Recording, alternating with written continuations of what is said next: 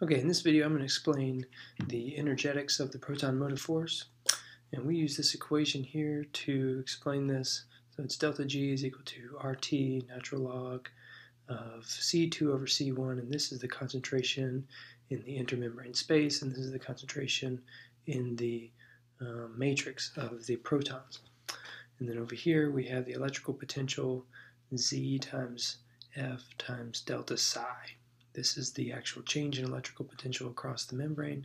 And this is Faraday's constant, and this is the charge of a proton.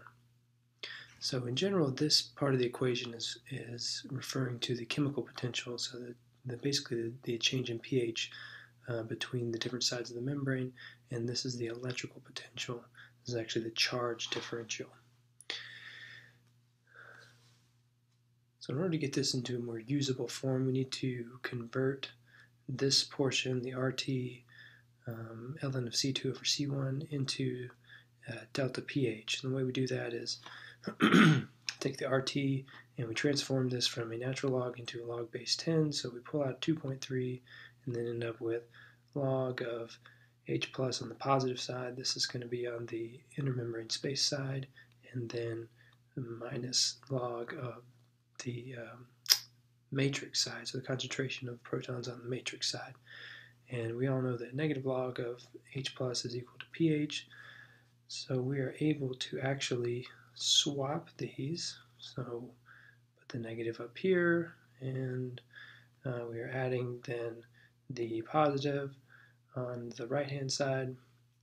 Adding a positive is the same as subtracting a negative, and so we get negative log of H plus on the negative side minus negative log of H plus on the positive side, which translates into pH on the negative side minus pH on the positive side. So we'll have a higher pH here than we do here, so this will result in a overall positive number.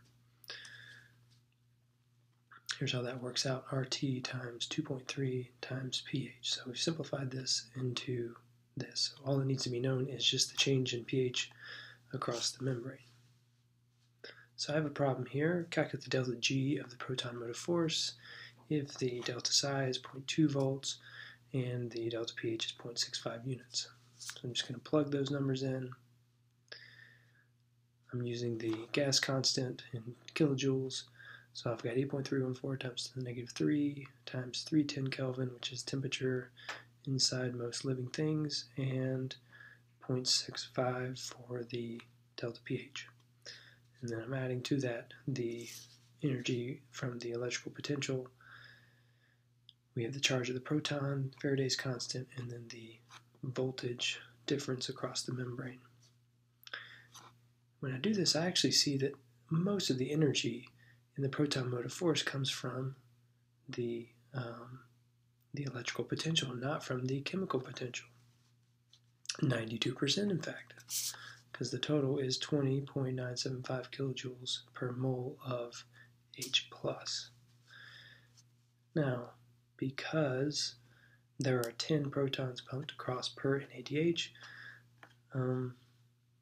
I can multiply this number by 10 to get the amount of energy out of transporting the electrons from NADH to oxygen, all the way to oxygen.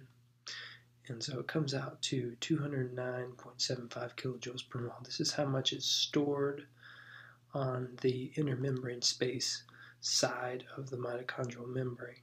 And then this energy is released once these protons flow back through ATP synthase. So I hope that was helpful, and yeah, we'll see you next time.